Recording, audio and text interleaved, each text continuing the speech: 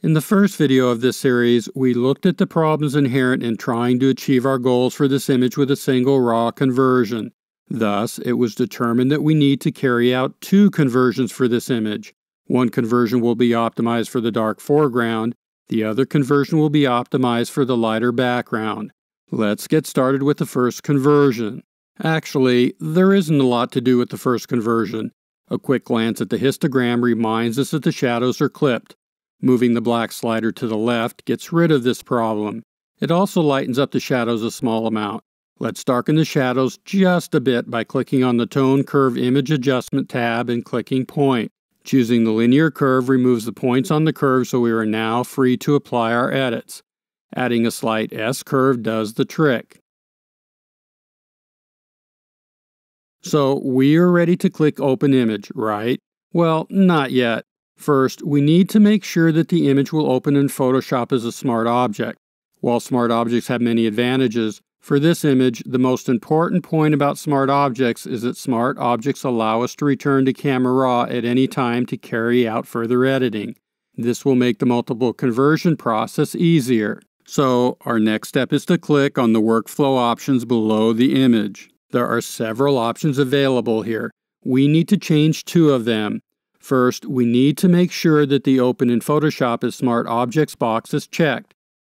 We will use 8 bits per channel as the bit depth. This will create an 8-bit image. Generally, I keep my images at 16 bits due to the better image quality.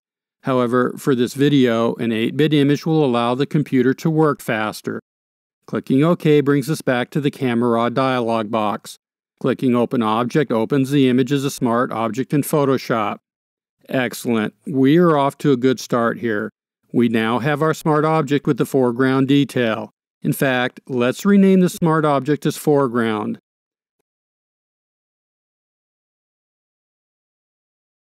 What we need to do now is make a copy of this smart object.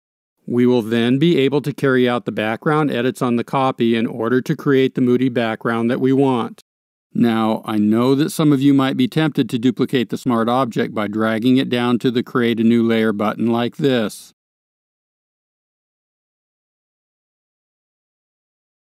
That would be the wrong thing to do. When you duplicate a smart object like this, the original smart object and the new smart object are linked. What that means is that any Camera Raw edit performed on either one of the smart objects will automatically be applied to the other smart object.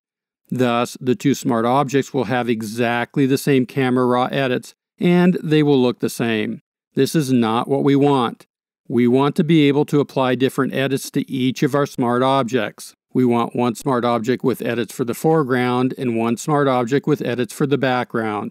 So, let's undo our last move in order to get rid of the smart object that we just created by pressing Ctrl-Z on a PC or Command-Z on a Mac. What we need to do now is create a copy of the smart object in such a way that the two smart objects are not linked. To accomplish this, all we have to do is choose Layer, Smart Objects, New Smart Object via Copy. Let's rename the smart object as Background.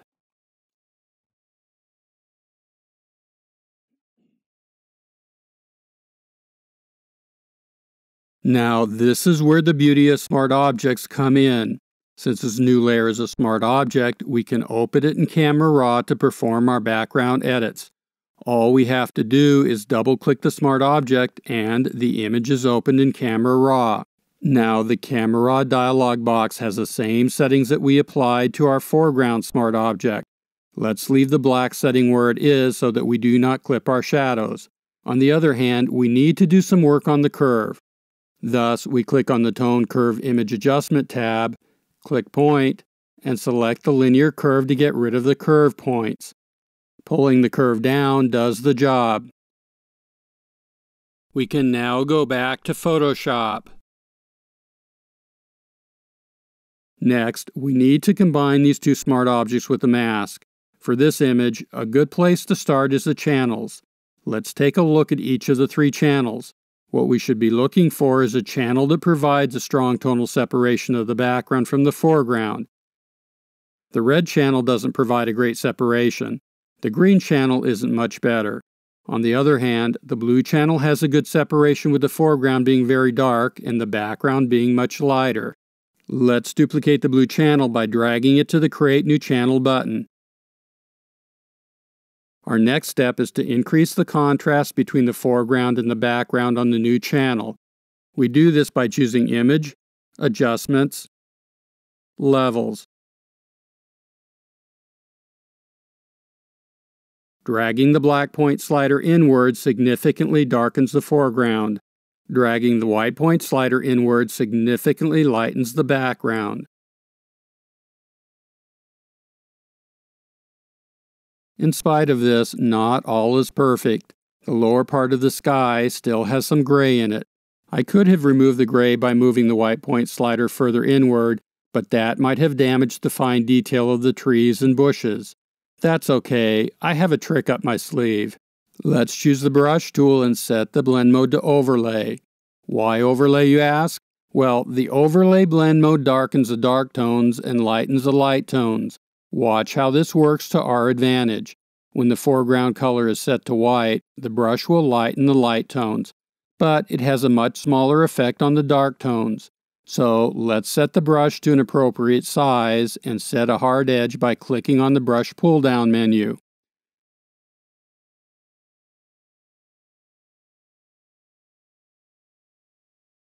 Now we can paint away the gray. Notice how the grays go away, but the black is relatively unaffected. If we had lightened the dark tones any, we could simply change the foreground color to black and paint on the dark tones without having much of an effect on the light tones. However, I don't think that we will need to do that in this case. The only area where we have an issue is with the valley. You might have noticed that we painted away some of the gray in this area. That's okay. For now, I am not going to worry about it. We can take care of that later. We can now turn our blue copy channel into a selection by clicking on the Load Channel as Selection button. Moving back to our Layers panel, we choose the background smart object and create a mask by choosing Layer,